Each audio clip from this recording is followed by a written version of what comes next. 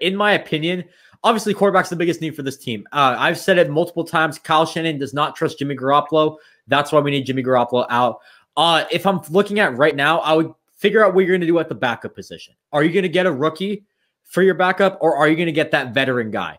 Because if in my opinion, if you're going to draft a quarterback in the first round to come in and try to lead this team to a Super Bowl in your rookie year, you need that bridge quarterback. Maybe it's by keeping Jimmy Garoppolo.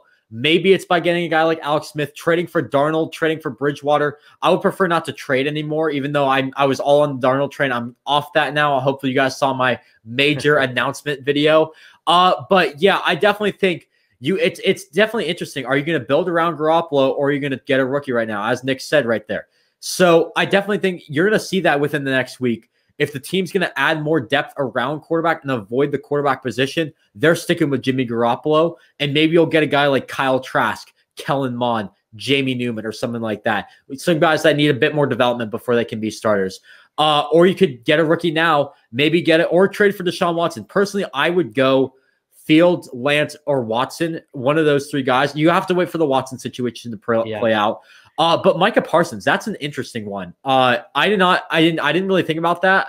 But you're right. I definitely think we would have to trade a linebacker to get Deshaun Watson. They need defensive help. They lost Bernardrick McKinney. They're one of their best defensive players on the team. I would think they would want Warner, who is in a contract year, and I think the Niners would be more willing to give him up because you have Dre Greenlaw. And then you bring in a guy like Micah Parsons, who could really fill in that role really well, the Fred Warner role. I also think Jeremiah Owusu-Koramoah out of Notre Dame could fill in that role as well. That's a guy who seems a bit more reasonable at 12 because right now I don't think Micah Parsons is going to get past Denver. I think Denver makes a lot of sense for him at this point. So we'll have to see what happens with that, but that's a good point. And as to the defensive line depth, I definitely think, in the draft, I think you're going to have to figure out the quarterback situation. I don't know if Ojulari is going to be great fit for the 49ers. I don't know if it's going to be reasonable for us to get him because you got the cornerback, you got quarterback still. I think you could look round 4, round 3, somewhere around there. There's some guys round 2 as well that I've heard of really great things about. So that could be a great place to do that. But again, you did get Kerr, you did get Ebukam, but you still lost Hyder, Blair, and Solomon Thomas. Maybe adding one more veteran to this defensive line in free agency would be a good idea. So I'm definitely with you on that. And the last thing I wanted to bring up, cornerback depth. You still don't have you lost Witherspoon. You still don't know what's up with Sherman.